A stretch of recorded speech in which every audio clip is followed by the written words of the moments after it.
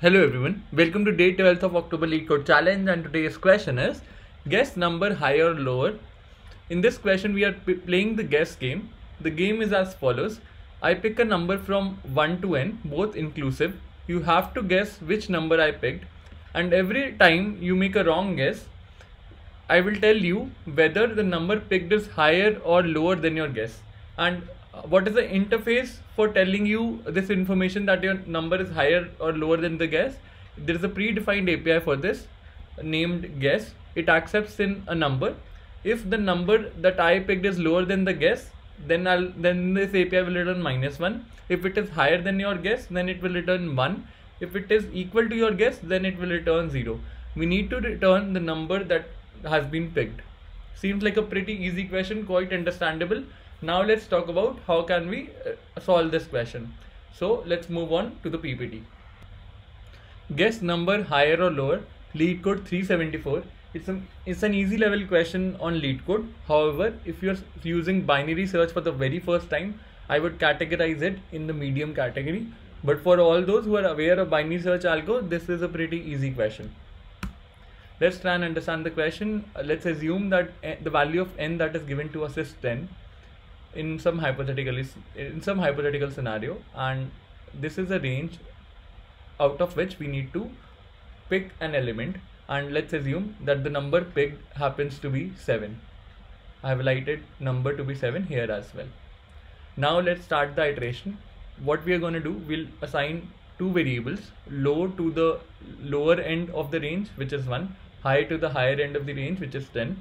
And now let's calculate the middle element, which would be equal to 1 plus 10 by 2, 11 by 2 is 5. So the number that you are guessing happens to be 5. Let me just write guess here as well. What we are going to do, we'll pass in this number to this helper method, which is guess. We'll invoke guess on 5. And which value are we going to return?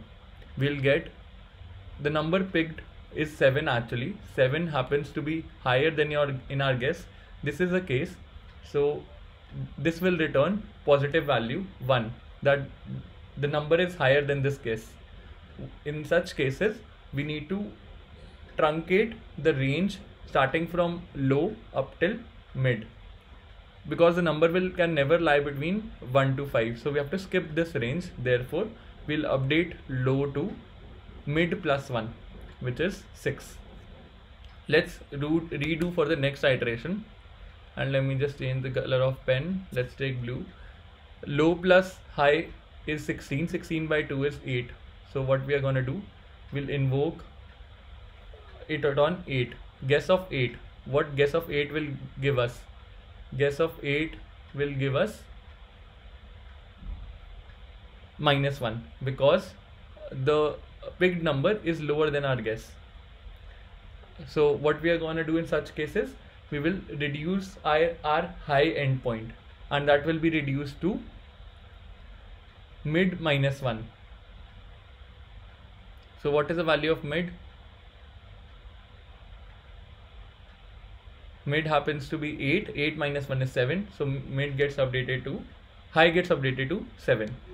Now let's continue the process. Low plus high is 13. 13 by 2 is 12. So 12 by 2 is 6. So mid gets updated to 6. Let's re-invoke guess on 6. And what are we gonna get this time? We'll get that the number picked is lower than your guess. We'll get -1 in those cases. So what we should do, we should update low to mid plus 1, which is 7. So this gets updated to 7, and let's perform the last iteration. Low is 7, high is 7, mid also turns out to be 7, and in the last step we'll invoke guess of 7. Guess of 7 will return us 0 because it's a matching case, and we found the answer.